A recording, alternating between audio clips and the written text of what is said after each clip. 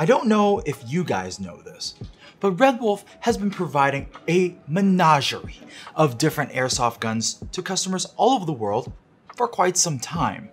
And in that time, we've done spring guns, electric guns, HPA stuff, and gas-powered guns. And today, we're gonna delve into a very popular platform and topic, the gas-powered. More specifically, with my scientific glasses on, we're gonna science today and talk about green gas. Typically, the term green gas refers to a greenhouse gas, or you can call it a biomethane or biogas. This usually refers to water vapor, carbon dioxide, methane, nitrous oxide, and ozone. However, in airsoft, the chemical composition for airsoft green gas is actually quite different. The green gas that we use in airsoft is actually more chemically akin to what we see in propane.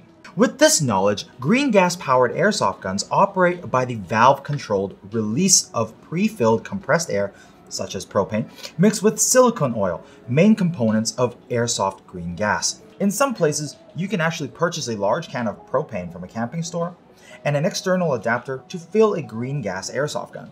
However, standard camping propane doesn't come pre-mixed with silicone oil.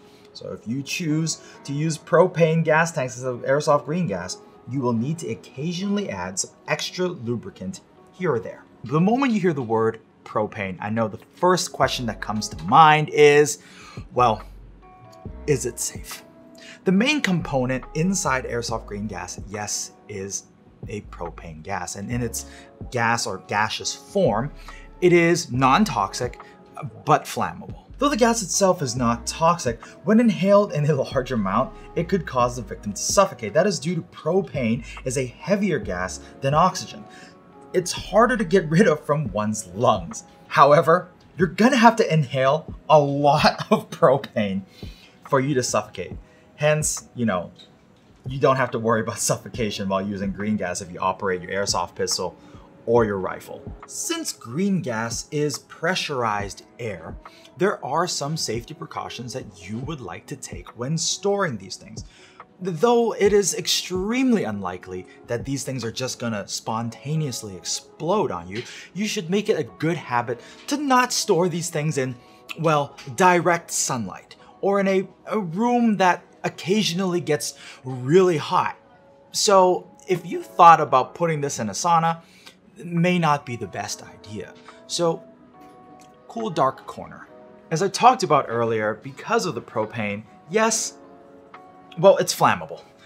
And in no situation or any circumstance should you bring this near an open flame, or toss it near an open flame, or play with fire next to one of these things. Not the brightest of ideas.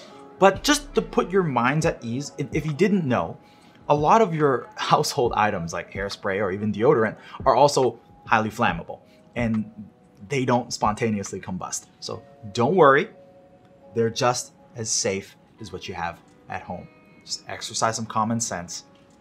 Don't play with fire next to your green gas. Green gas operated airsoft guns are probably the most realistic platform you can get right now on the market. For the airsoft gun to shoot properly, the user must manipulate it like a real firearm. Because of how realistic the system is, well, some law enforcement and military agencies will purchase these airsoft guns to use them, well, as a training tool. How a gas blowback airsoft rifle works is you would have your green gas or top gas, which is the same thing, stored in a magazine, which contains a gas reservoir, and you would insert it into your gun. And upon each trigger pull, an amount of gas will be injected into your rifle, sending the projectile, in which case is your BB, straight out the barrel. Check out the diagram right here. What happened after you pull the trigger, as I previously mentioned, there's a part called the knocker that will knock on the gas reservoir in your magazine to release the projectile, making a glorious sound and tons of fun. As realistic as GBB platforms are, they do have an Achilles heel, and they are not entirely suitable for places that are very cold. And that's because when you shoot fast, there's a cooldown effect causing you to lose FPS and dip in consistency. So what I'm trying to say is, for those of you who may not know what green gas is, or just maybe got it confused with other things, or maybe even thought green gas and propane are different. I hope this small educational video was helpful to you to now clear things up. Especially for the parents that may be watching, don't worry about this green gas stuff. It's nothing scary unless you intentionally light it on fire, which you shouldn't in the first place.